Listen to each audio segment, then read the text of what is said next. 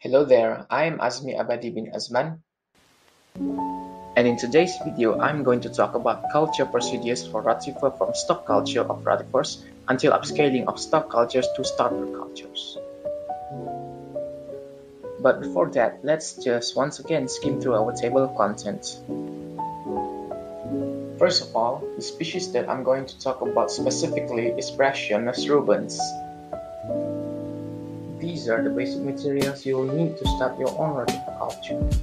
Please take note that everything has to be disinfected to prevent infection.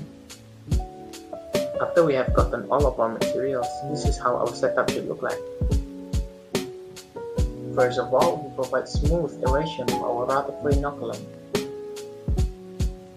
In this video, it shows that the syringe is used to feed our culture with phytoplankton and a mix of salt water.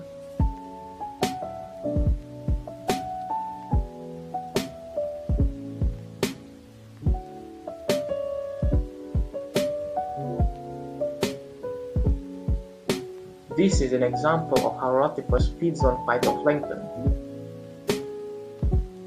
After 24 hours, we can see our culture has faded colors, which means it has fed. After that, we can harvest it, but make sure to leave some for the next batch. After that, we can use the micro collection mesh to filter our culture, but don't forget to add more salt water to our harvested tube and feed it on a daily basis. For upscaling of stock cultures to starter cultures, these are the materials we need.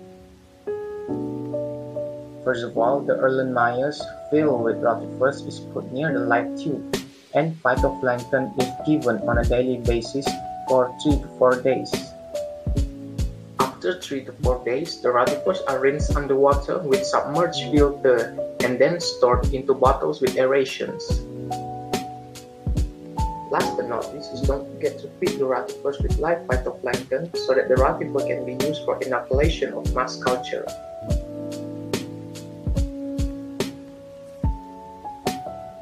From what I have learned from making this presentation, I can conclude that although it is quite complicated to culture Ratifers and live feeds, but nonetheless, it lowers the cost a lot in the aquaculture industry. Other than that, we can also gain a lot of new knowledge in live feed production. Therefore, culturals all around the world should know the basic of live feed production.